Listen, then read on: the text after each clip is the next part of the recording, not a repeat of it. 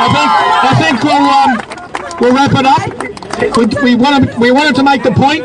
We're not here to be a grievance to anybody. And I've got a scripture here, and I want everybody to be quiet to hear it, because I got this only last week, and it applies right now.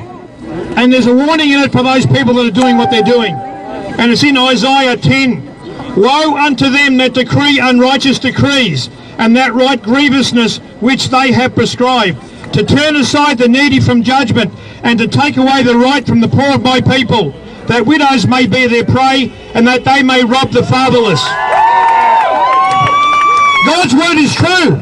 If we look at it, you'll see it now. God's revealing his word right now in this time, and it's a light in the darkness. And that's why I'm able to do what I do now, because what God's allowed me to do. It's not by my strength, it's not by might or by power, but by my spirit, says the Lord.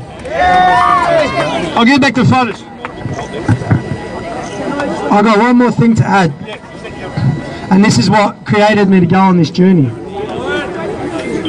When I was 10 years old, my dad sat me down and he said to me, I want you to listen to this.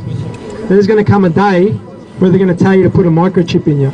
Yep. He goes, I want you to make me a promise. My dad said the same. You will not accept that bit of technology. And I said, Dad, what are you talking about? Death before that doesn't make sense. What are you talking about? He goes, listen to my words. I made my dad a promise when I was 10 years old. So I'm going to read one thing. And this was written hundreds of years ago.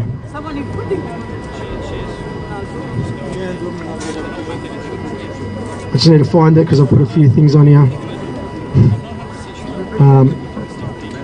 Wow. Okay. Almost there. Okay. So I want you to listen to this. And he causeth all, both small and great, rich and poor, free and bond, to receive a mark in their right hand or in